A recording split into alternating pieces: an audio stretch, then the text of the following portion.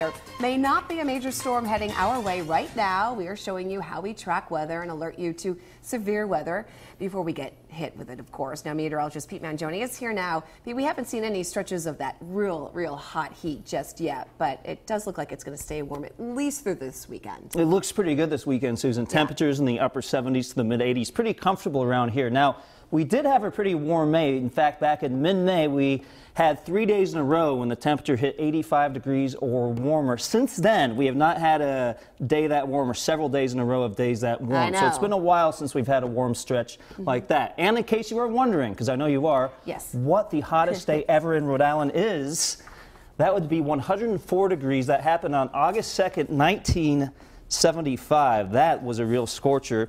And of course, when we talk about heat advisories and heat warnings, there are two different types of alerts that are issued.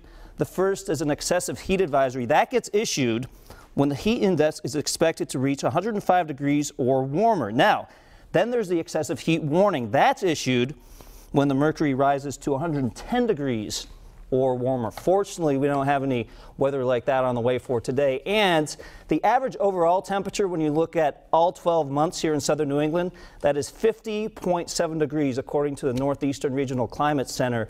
Obviously, this weekend will be warmer than that. So let's take a look at what's happening here.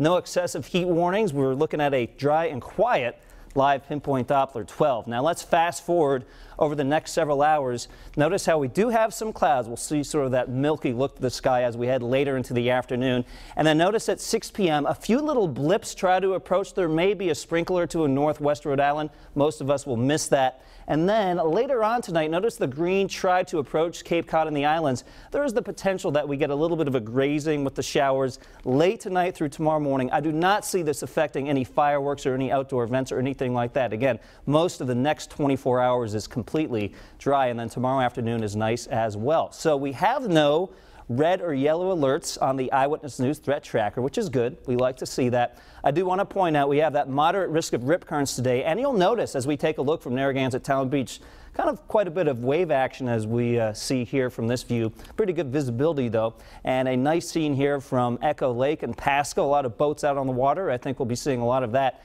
as we go throughout the weekend. But again, the water just a little bit choppy out there today, so be mindful of that. 75 in Smithfield right now. We are 78 in Providence, 74 in Newport, 78 New Bedford, and 80 already in Taunton. And here is kind of the trend for the next several days. We will have these systems trying to punch through, but like this one is doing here, most of them will stay to our south. Now, this will clip us with some of those high clouds, and again, maybe a few of us get grazed by these showers later on tonight, but we are leaving the forecast pretty much dry here at the beach. Mid-70s, some of those sea breezes will cool things down a little bit compared to the coast. In fact, this shows that in more detail. Notice inland Providence, Smithfield, upper 70s to low 80s at around 2 o'clock in the afternoon.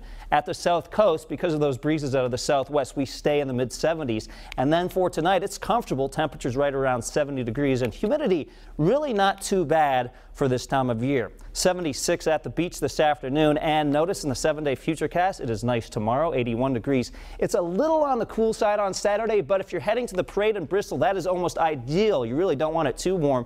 3 o'clock in the afternoon, 78 degrees. We'll get those cooler breezes out of the east that will cap our temperatures in the upper 70s. And then Sunday is warmer, 85 degrees with the breeze out of the west, and then on Monday, 83 with mostly sunny skies. Now, in case you have not had enough of me, Susan, coming up tonight, live at 5, I put Rhode Island's evacuation routes to the test to see just how easy they are to follow in the event of an emergency during severe weather.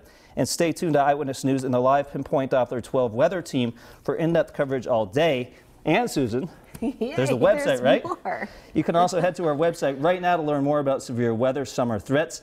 That's where you will find the Hurricane Tracker, a guide to get you storm ready, along with the Pinpoint Weather Team's daily weather blog. In fact, I'm going to blog coming up in just a few minutes. I am waiting with bated breath. I know you are. So yeah, a lot to track on the website. A lot of cool upgrades on there, and also good apps for your iPhone and your iPad. Awesome. Great. Thanks so much, Pete. Yep. Well, here's a look at what we're working on for Eyewitness News beginning live at 5. Danger in the water.